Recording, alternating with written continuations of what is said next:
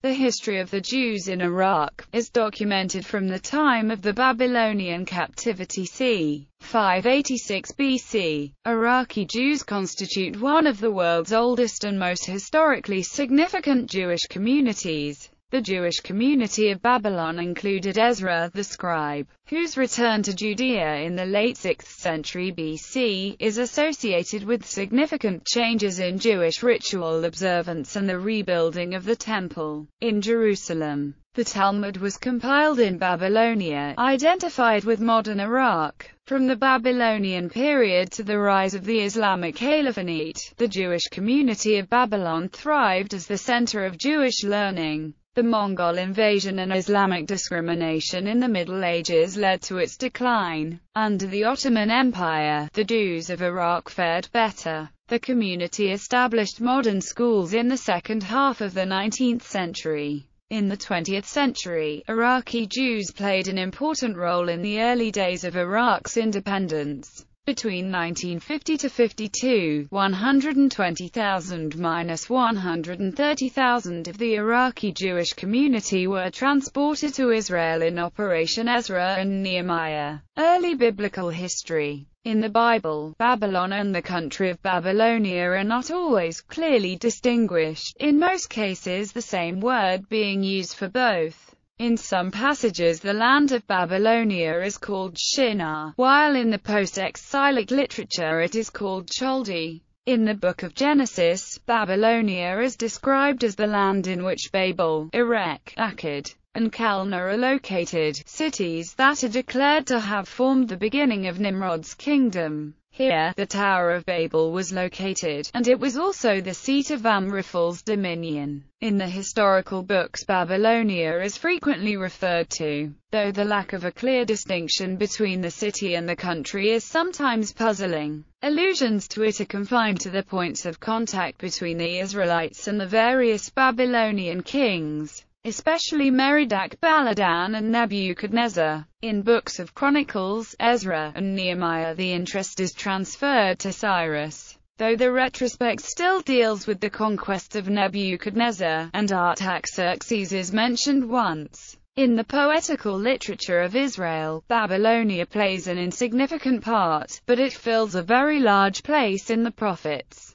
The Book of Isaiah resounds with the burden of Babylon, though at that time it still seemed a far country. In the number and importance of its references to Babylonian life and history, the Book of Jeremiah stands preeminent in the Hebrew literature, with numerous important allusions to events in the reign of Nebuchadnezzar. Jeremiah has become a valuable source in reconstructing Babylonian history within recent times. The inscriptions of Nebuchadnezzar are almost exclusively devoted to building operations, and but for the Book of Jeremiah, little would be known of his campaign against Jerusalem. Late biblical history and the Babylonian exile. 3 times during the 6th century BC, the Jews of the ancient kingdom of Judah were exiled to Babylon by Nebuchadnezzar. These 3 separate occasions are mentioned. The first was in the time of Jehoiachin in 597 BC, when, in retaliation for a refusal to pay tribute, the Temple of Jerusalem was partially despoiled and a number of the leading citizens removed. After 11 years, in the reign of Zedekiah, who had been enthroned by Nebuchadnezzar, a fresh revolt of the Judeans took place, perhaps encouraged by the close proximity of the Egyptian army. The city was razed to the ground, and a further deportation ensued. Finally, 5 years later, Jeremiah records a third captivity. After the overthrow of Babylonia by the Persians, Cyrus gave the Jews permission to return to their native land, and more than 40,000 are said to have availed themselves of the privilege. The earliest accounts of the Jews exiled to Babylonia are furnished only by scanty biblical details. Certain sources seek to supply this deficiency from the realms of legend and tradition. Thus, the so-called Small Chronicle endeavors to preserve historic continuity by providing a genealogy of the exilics back to King Jeconiah. Indeed, Jeconiah himself is made an exilic. The Small Chronicles statement that Zerubbabel returned to Judea in the Greek period can of course not be regarded as historical. Certainly, the descendants of the Davidic line occupied an exalted position among their brethren in Babylonia, as they did at that period in Judea. During the Maccabean revolt, these Judean descendants of the royal house had immigrated to Babylonia. Greek period. With Alexander the Great's campaign, accurate information concerning the Jews in the East reached the Western world. Alexander's army contained numerous Jews who refused, from religious scruples, to take part in the reconstruction of the destroyed Belus temple in Babylon. The accession of Seleucus Nicator, 312 BC, to whose extensive empire Babylonia belonged, was accepted by the Jews and Syrians for many centuries as the commencement of a new era for reckoning time, called Minyan Shet-Erat Ere Contractuum, or Era of Contracts, which was also officially adopted by the Parthians. This so-called Seleucid era survived in the Orient long after it had been abolished in the West. Nicator's foundation of a city, Seleucia, on the Tigris is mentioned by the rabbis. Both the large and the small chronicle contain references to him. The important victory which the Jews are said to have gained over the Galatians in Babylonia must have happened under Seleucus Callinicus or under Antiochus III.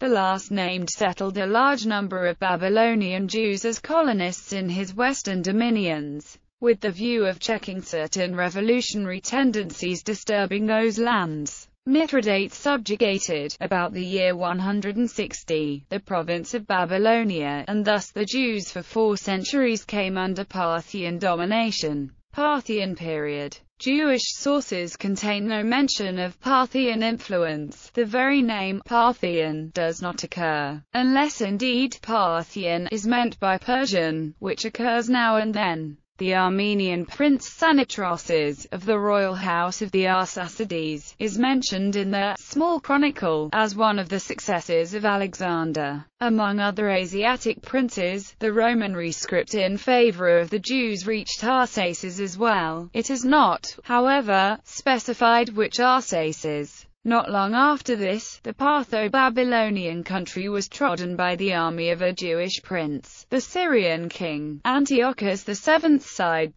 marched, in company with Hyrcanus I, against the Parthians, and when the allied armies defeated the Parthians at the Great Zab, the king ordered a halt of 2 days on account of the Jewish Sabbath and Feast of Weeks. In 40 BC, the Jewish puppet king, Hyrcanus II, fell into the hands of the Parthians, who, according to their custom, cut off his ears in order to render him unfit for rulership. The Jews of Babylonia, it seems, had the intention of founding a high priesthood for the exiled Hyrcanus, which they would have made quite independent of Judea, but the reverse was to come about. The Judeans received a Babylonian, Ananel by name, as their high priest, which indicates the importance enjoyed by the Jews of Babylonia. Still, in religious matters the Babylonians, as indeed the whole diaspora, were in many regards dependent upon Judea. They went on pilgrimages to Jerusalem for the festivals. How free a hand the Parthians permitted the Jews is perhaps best illustrated by the rise of the little Jewish robber state in Nehardie. Still more remarkable is the conversion of the king of Adiabene to Judaism. These instances show not only the tolerance, but the weakness of the Parthian kings. The Babylonian Jews wanted to fight in common cause with their Judean brethren against Vespasian, but it was not until the Romans waged war under Trajan against Parthia that they made their hatred felt, so that it was in a great measure owing to the revolt of the Babylonian Jews that the Romans did not become masters of Babylonia too. Philo speaks of the large number of Jews resident in that country, a population which was no doubt considerably swelled by new immigrants after the destruction of Jerusalem. Accustomed in Jerusalem from early times to look to the east for help, and aware, as the Roman procurator Petronius was, that the Jews of Babylon could render effectual assistance, Babylonia became with the fall of Jerusalem the very bulwark of Judaism. The collapse of the Bar Kokhba revolt no doubt added to the number of Jewish refugees in Babylon. In the continuous Roman-Persian wars, the Jews had every reason to hate the Romans, the destroyers of their sanctuary, and to side with the Parthians, the protectors. Possibly it was recognition of services thus rendered by the Jews of Babylonia, and by the Davidic house especially, that induced the Parthian kings to elevate the princes of the exile, who until then had been little more than mere collectors of revenue, to the dignity of real princes, called Rish Galuta. Thus, then, the numerous Jewish subjects were provided with a central authority which assured an undisturbed development of their own internal affairs. Babylonia as the center of Judaism. After the fall of Jerusalem, Babylon would become the focus of Judaism for more than 1,000 years, and the place where Jews would acclimate themselves as a people without a land. The Jews of Babylon would even for the first time write prayers in a language other than Hebrew, such as the Kaddish, written in Judeo-Aramaic, a harbinger of the many languages in which Jewish prayers in the diaspora would come to be written in, such as Greek, Arabic, and Turkish. The Rabbi Abba Eureka, known as Rab due to his status as the highest authority in Judaism, is considered by the Jewish oral tradition the key leader, who along with the whole people in diaspora, maintained Judaism after the destruction of Jerusalem. After studying in Palestine at the Academy of Judah, Rab quietly returned to his Babylonian home. His arrival in the year 530 of the Seleucidan, or 219 of the Common Era, is considered to mark the beginning of a new era for the Jewish people. Rab's career is seen as initiating the dominant role that the Babylonian academies played for several centuries, for the first time outmoding Judea and Galilee in the quality of Torah study. Most Jews to this day rely on the quality of the work of Babylon during this period over that of the Galilee from the same period. The Jewish community of Babylon was already learned. Rab just focused and organized their study, leaving an existing Babylonian academy at Nehadi for his colleague Samuel. Rab founded a new academy at Surah, where he and his family already owned property, and which was known as a Jewish city. Rab's move created an environment in which Babylon had two contemporary leading academies that competed with one another, yet were so far removed from one another that they could never interfere with each other's operations. Since Rab and Samuel were acknowledged peers in position and learning, their academies likewise were accounted of equal rank and influence. Their relationship can be compared to that between the Judea, Galilee and Idumea province academies of the house of Hillel HaZakan and the house of Shammai, albeit Rab and Samuel agreed far more often than did the houses of Hillel and Shammai, who nearly never agreed on the law. Thus both Babylonian rabbinical schools opened this new era for diaspora Judaism well, and the ensuing discussions in their classes furnished the earlier stratum in style of the scholarly material deposited in the Babylonian Talmud. The coexistence for many decades of these two colleges of equal rank, even after the school at Nehadi was moved to Pumbedita, produced for the first time in Babylonia the phenomenon of dual leadership that, with some slight interruptions, became a permanent fixture and a weighty factor in the development of the Jewish faith as we know it today. The key work of these semi-competing academies was the compilation of the Babylonian Talmud, completed by Rav Ashi and Ravina, two successive leaders of the Babylonian Jewish community, around the year 520. Though rough copies had already been circulated to the Jews of the Byzantine Empire, editorial work by the Savarim or Rabban and Savarei continued on this text's grammar for the next 250 years. Much of the text did not reach its perfected form until around 600–700 AD. The Mishnah, which had been completed in the early 3rd century AD, and the Babylonian Gemara together to form the Talmud Bavli, the 3 centuries in the course of which the Babylonian Talmud was developed and the academies founded by Rab and Samuel were followed by 5 centuries during which it was intensely preserved. studied, expounded in the schools, and, through their influence, discipline and work, recognized by the whole diaspora. Sura and Pumbedita were considered the seats of diaspora learning. Their heads and sages were the weighty authorities, whose decisions were sought from all sides and were accepted wherever diaspora Jewish communal life existed. They even successfully competed against the learning coming from the Roman provinces of the mythologized land of Israel itself. In the words of the Haggadist, God created these two academies in order that the promise might be fulfilled, that the word of God should never depart from Israel's mouth. The periods of Jewish history immediately following the close of the Talmud are designated according to the titles of the teachers at Sura and Pumbedita. Thus we have the time of the Geonim and that of the Sabarim. The Sabarim were the scholars whose diligent hands completed the Talmud and the first great Talmudist commentaries in the first third of the 6th century. The two academies, among others, and the Jewish community they lead, lasted until the middle of the 11th century. Pumbedita faded after its chief rabbi was murdered in 1038, and Sura faded soon after, which ended for centuries the great scholarly reputation given to Babylonian Jews as the center of Jewish thought. Sassanid period.